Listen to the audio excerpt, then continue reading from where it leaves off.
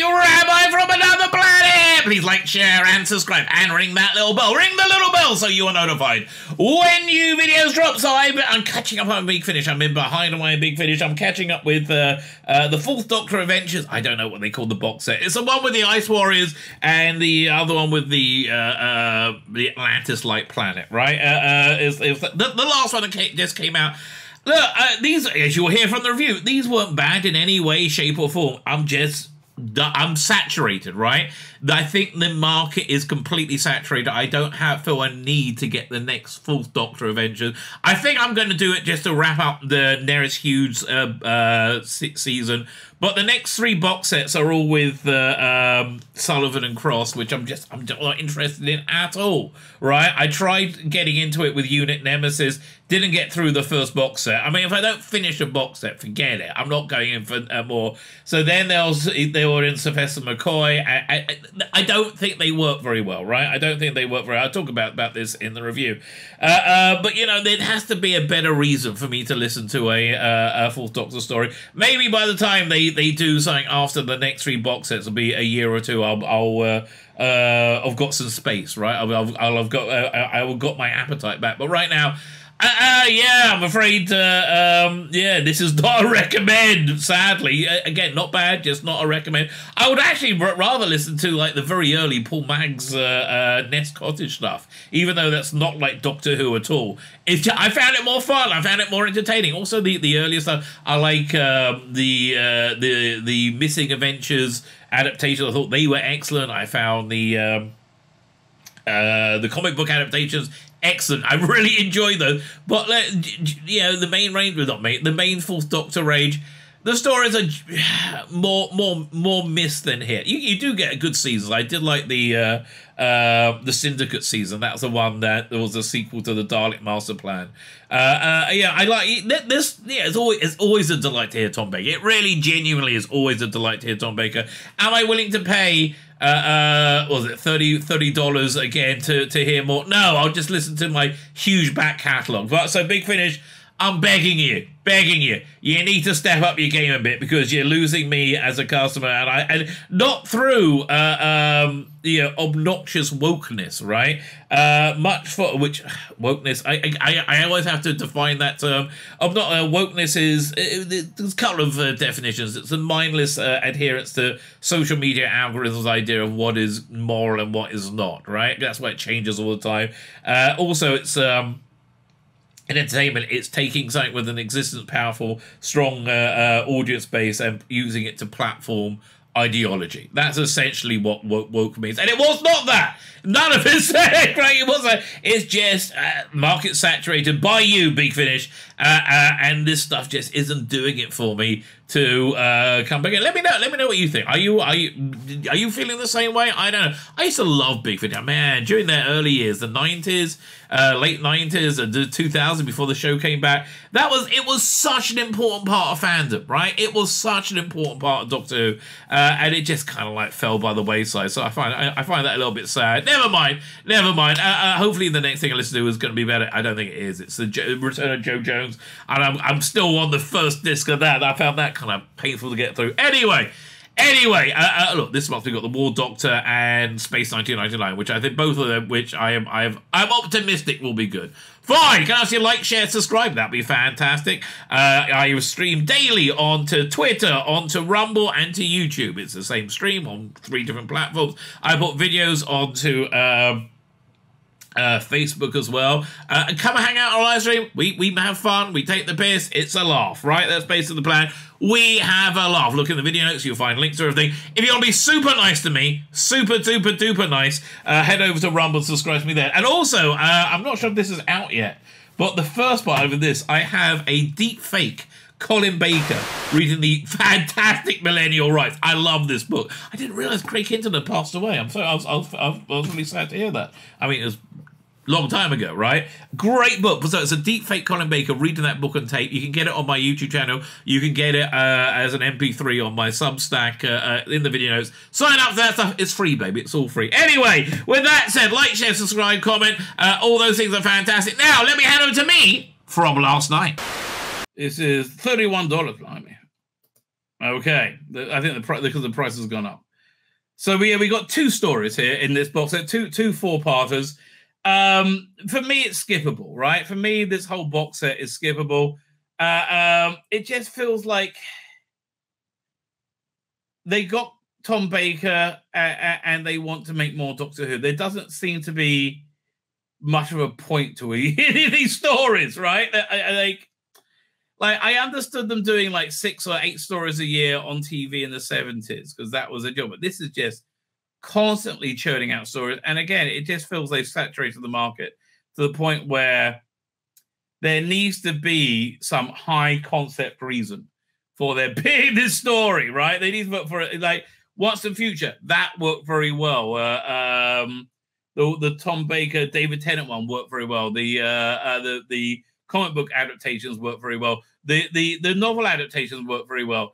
These are just weaker, right? Even though this has a good central idea about it. So fine, let's read the blurb and I'll tell you a bit more. Recently, the world changed for Margaret Hopwood. Everything she knew about was turned upside down by the arrival of a strange man in blue box. Yeah, so Neris Hughes was a one-time companion in the last box set, or the last one before this. She was pretty good, right? I mean, I get the idea of the Doctor having an older companion. That's nice. That works. But again, this just feels tired to me. It just really does feel tired. So when he comes back with a lady called Leela and an invitation to an unusual art gallery, she's more than happy to join him for the ride. And what a ride it is, because it's an art gallery on a distant world where a deadly plan is about to commence, or one involving creatures called the Ice Warriors. So it's an original story, right? I don't feel this is derivative of anything. Again, it just didn't. The market saturated. I'd rather have listened to older stuff and not paid for this. Yeah, 2020 with 2020 vision. So the basic idea is that Margaret Hopwood is a sculptor, and the Doctor is taking her to see her sculptures in the future. How that they're very expensive, and she's like, well, very well regarded, right? Tom Baker's excellent. Louise Jameson's excellent. Neris Hughes is excellent. The whole cast is excellent, right? I don't want to say it's shit because it's not. I didn't need it. So they go there. There's an Ice Warrior delegation, and they do something interesting with the Ice Warriors in that they are in it for the money, right? The Ice Warriors are very embittered and what is. Well, you cannot eat honor. You know, they're like that. So that's an interesting take on it. I think that probably would have worked better with Colin Baker in an 80s story. But it was an interesting idea. I like that idea. But generally speaking, meh.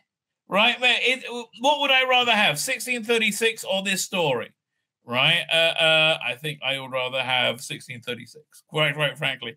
Well, how much is the next box set? Because I think it goes up in price. So the next one is 25, right? If you buy it early, 25. I think it goes up to 36, I think. 31.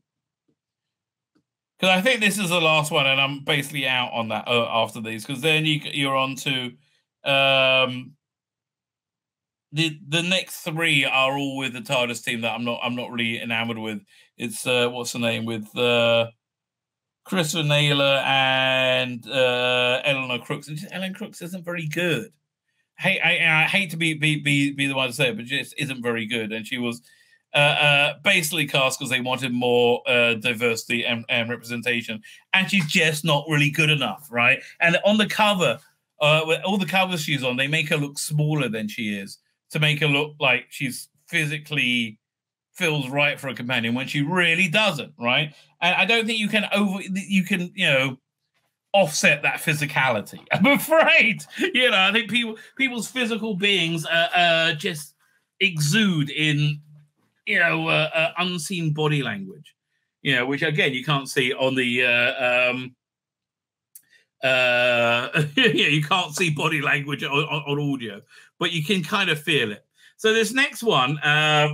To the Lost, I found this a real chore to finish because I felt that it was just pointless. It was an interesting idea. Would have been a pretty strong season 15 story. Would have slotted in there quite nicely. It's like I'll read the blurb. Fine. Antilla, a place of mystery, a manufactured island in space, lost to time, but now it's been found. The Doctor and his friends arrive at Antilla at the same time as the expeditionary party, delighted to solve one of the greatest mysteries in history. But they may have found more than they bargained for. Some things are better off lost. So I'm kind of reminded what Rusty Davis said when he brought back the show in 2005, right? Why it's all very set on Earth, why it's Earth-centric. He said, if you have the Zog planet, which is where the Zog people are being menaced by the Zog monster, you're not that interested. You're not that engaged. You need humanity in it. So that's kind of the thing. Having this mysterious planet Antilla, like this Atlantis-like planet, you kind of lost it. But and I think it would have worked better if the Doctor landed accidentally on this expedition to find this lost planet, right? And then went on the expedition with them rather than just happening to meet up together, right? It's that you would have had more of a sense of adventure finding this lost planet. And then when you find it, you know, there is an evil mad scientist at the heart of it cackling, whose strings are being pulled by even more evil things. Again, it's not a bad story. It's just, I don't need it, right? I just don't need it. That's how I felt about the last Star Cops box set, right? I didn't buy it because I'm like, do I care if I don't have any more Star Cops in my life? And I'm like, no, I don't. Right? I don't care if it's I don't care. Right? I'd rather have the $15, $20, right? I really would. That's it. It might be a Dewey evaluation, but that is the evaluation that I'm making right now. So this, I don't know. Again, I found it not so engaging, but nothing I can really put my finger on that I thought was bad. It was just weak. Right, just weak. Sadly, right? Sadly, it's a shame, but yeah, never mind. So that was 12 season 12 of box set 12 of the Doctor. So the next one, the Friendly Invasion, and was it the Wizard of Time? Both sound kind of fun, right? Roy Gill, Chris Chapman. They sound like, you know, like they'll be fun books. They're fun stories. I don't know. I think I'm probably getting this one because this one really does wrap up the. And also, I think I prefer them being the stories being two-parters, which I never liked at first, but like now I kind of miss that. And Cold Stone is The Doctor versus the Angels. It's written by Roland Moore. Roland Moore's always pretty good. And there's no. There's no continuation for this character planned, right? So for a long time. So we got like next thing is you have how so wait how many box sets with that?